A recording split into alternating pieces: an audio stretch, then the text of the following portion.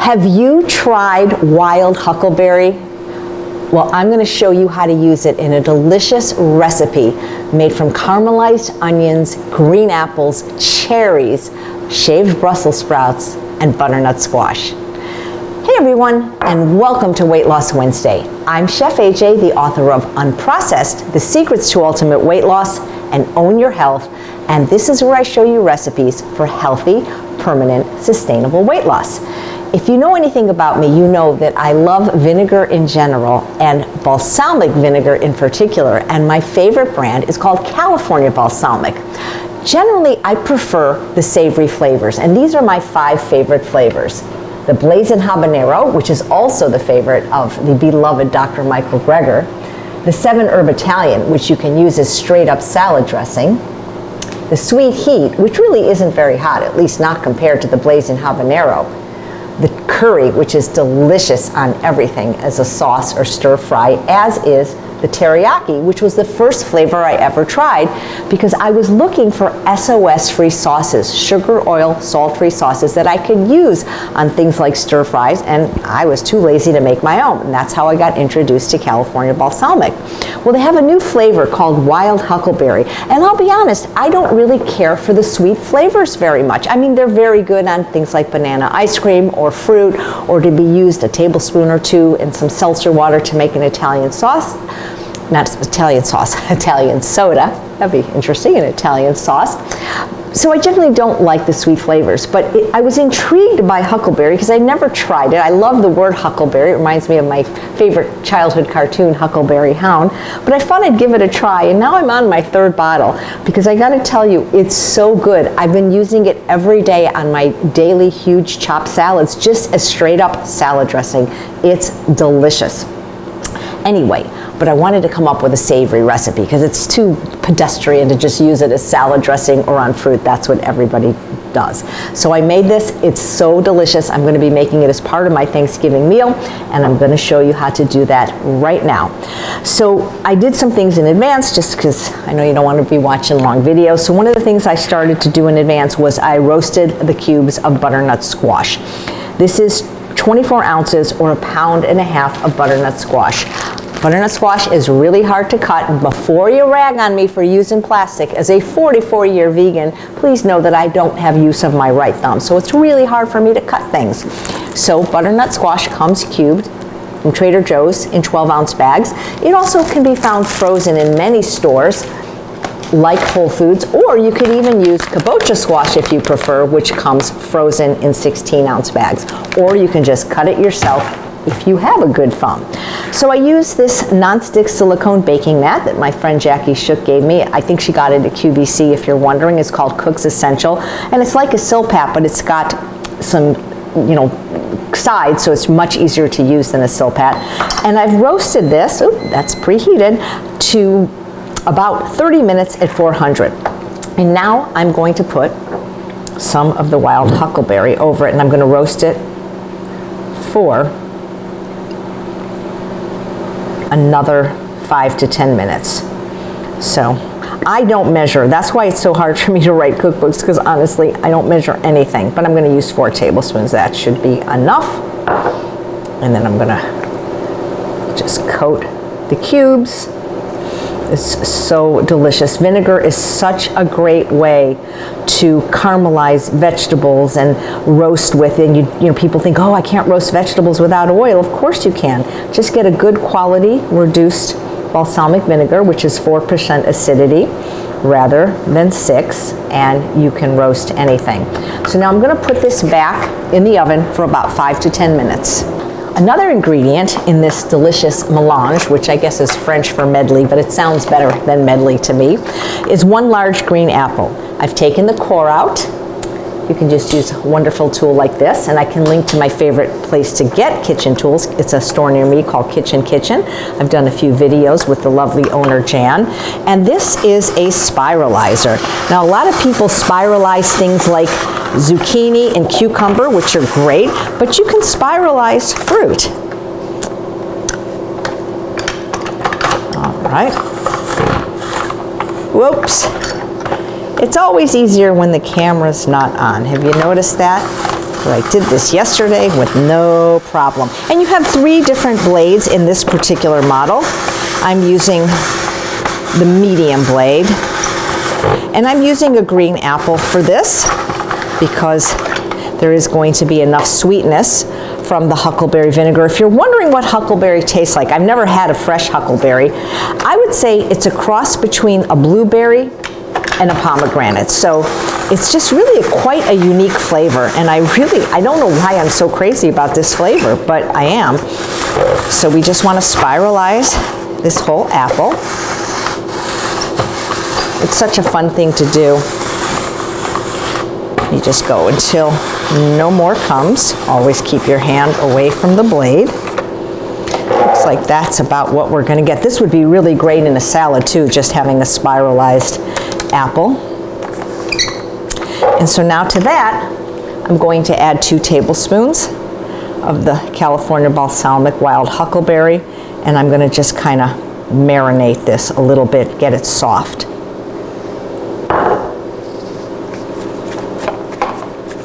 That should be enough for 1 large apple.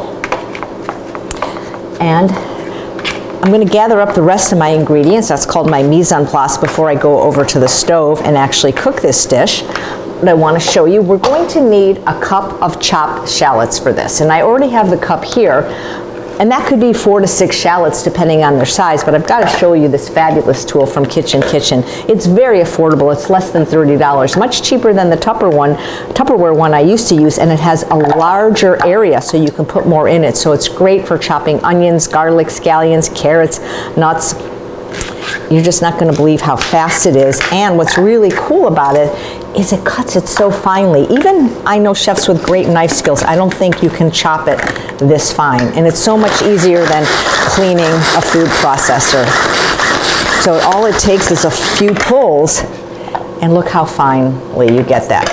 So I'm going to just add this to this, and then we're going to go over to the stove and I'm going to show you how to prepare the dish. So now I'm going to show you how to prepare the dish. So I have heated up my pan on high. I am using a Pampered Chef non-stick hard anodized steel non-stick pan. If you're not comfortable with non-stick, use the best pan you can afford, whether it's waterless cookware or stainless steel. I've had this pan for 20 years. There's no chipping. It's very safe, and I love it because of the deep sides, but whatever pan you use is fine. We're heating it up on high, and since we don't use oil in our sauteing, the way we know it's ready is to just take the water like this, and when the little beads of water start dancing around, then we know it's ready. So now I'm going to add my 1 cup of finely chopped shallots. And what's really cool about shallots is they cook in no time because they're so small. They don't take as long as onions. They don't have as much water, and we will be able to caramelize these in seconds. And I have many videos on how to saute without oil, but basically you don't need anything. But if you feel the pan is getting a little dry, you just add a little bit of water at a time. Some people call this steam frying. And this is going to cook in no time. That's what's so cool about shallots. Now, I'm going to add some garlic to this, but I wait until the shallots are done because I find that garlic can sometimes burn. I'm turning the heat down just a little bit between medium and high. Now, my preference would be to use roasted garlic because when I've made this before, that's what I've used. I showed you how to easily roast garlic without oil in last week's episode of Weight Loss Wednesday. I believe it was episode 251, but I'm out because I keep eating roasted garlic on just about everything that I eat. You can see this barely took a minute. So I'm going to use fresh, which is fine, but roasted garlic is just a much better flavor in my opinion.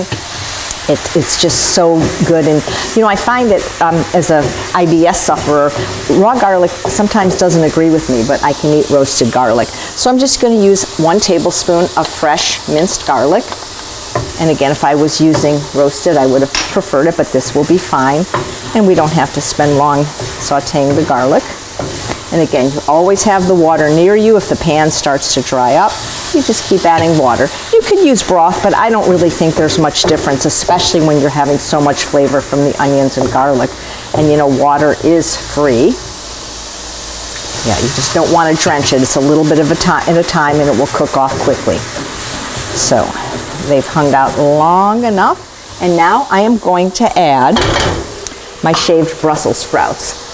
I'm using the 10-ounce bag from Trader Joe's. If you want to shave these yourself, I'll measure it right now and tell you how many cups it is. 1, 2, 3, 4.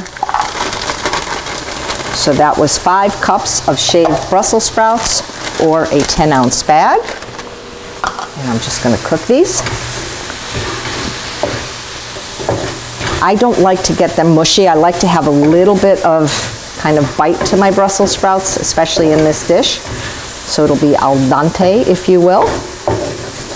And again, you can still add water to the pan. I mean, even this would be delicious, even without the vinegar that we're going to be adding. Just anytime you have garlic and onion and vegetables, it's delicious. In my opinion, I think that everything starts with an onion. I could probably cook without garlic if I had to, but I don't think I could cook, at least not well, and not without sugar, oil, and salt without onion. So, I mean, I've heard this from many famous chefs. French chefs said the foundation of French cooking is an onion. I do believe the foundation of all cooking. And I'm not using onion because, like I mentioned, shallots cook faster. We had an onion scare in California, and it's been hard to find an onion, but actually I do love using shallots. They're a little bit more expensive, but I think they're so worth it. So we're just trying to get this softened, but we want to keep it bright green. I love shaved Brussels sprouts. They're so awesome. I gotta show you this cute tool which I use. It's an oven pole from Kitchen Kitchen. I just love it. I used to burn my arm so much. And I could use the vinegar to deglaze the pan. I will use it in the very last one, but you know, since it's gonna cook off, I'm gonna save it for the very last deglaze. So that's how I like it. Feel free to cook it longer. And remember the large green apple I showed you with the 2 tablespoons of wild huckleberry? It's now completely marinated or macerated, and I'm going to add that. So if you wonder how I created this dish, it was from an Iron Chef, and my contestant was myself, because I really wanted to see if I could use a fruity vinegar in the savory recipe, and I was racking my brain trying to think what I could do, because I kept trying to use it in dessert recipes, and it was like nothing was happening. And I said, you know what, I'm going to pretend I'm in an Iron Chef like the ones that I do on my daily show, Chef AJ Live, and we'll just use what I have in the fridge. And I had shaved Brussels sprouts, I had a green apple, I had butternut squash, and I put it all together. Wow, that's looking really, really tasty. So that is pretty much almost done, but now I'm going to add the butternut squash that I showed you, that I put back in the oven for 10 minutes with the 4 tablespoons of huckleberry. And by the way, you could eat just this by itself. It's absolutely delicious. It's so much better, in my opinion, to use silpats or nonstick silicone mats rather than to use parchment paper. So I'm just going to gently fold this in.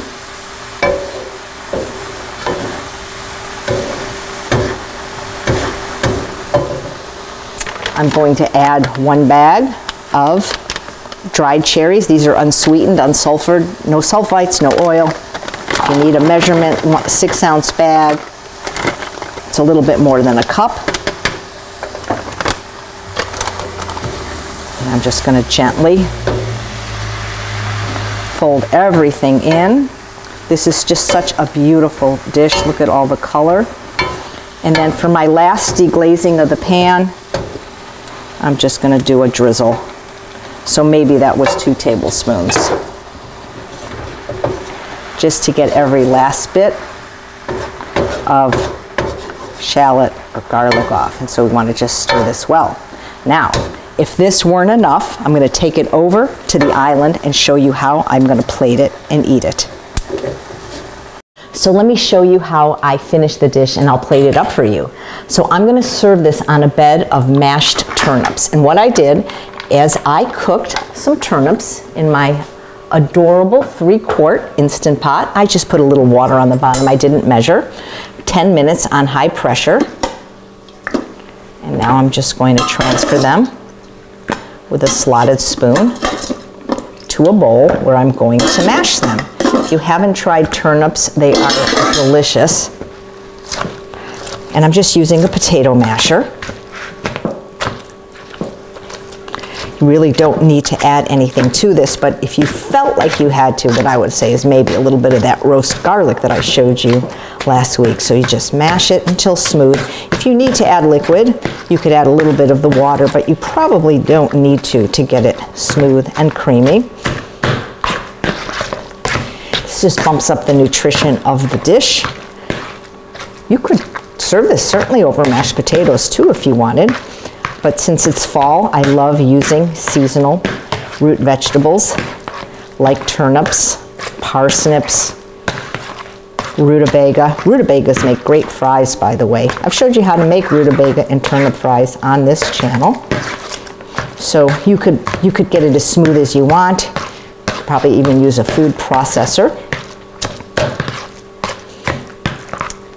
But since I'm hungry, I don't know how much I want to be doing this. So there we have it. So what I'm going to do is on my plate, I'm going to take a bed of mashed turnips. Just kind of space it out a little bit. And I'm going to take some of my dish, make sure that I get all the components. We want to make sure we get some cherries and butternut squash and everything. Whoa. This, I gotta say, I don't usually do fancy cooking, but this is next level in my opinion, because I've tasted this before, so I know how good it is. And again, take all the time you need plating if you like. There we go. And then of course, we always want to finish with a drizzle of the California Balsamic. So there you have my new favorite fall dish, made with the newest flavor of California Balsamic, wild huckleberry. I sure hope you'll try this recipe, and if you try it, let me know if you like it. I'm Chef AJ, and I truly believe you can have both the health and the body that you so richly deserve. Take care.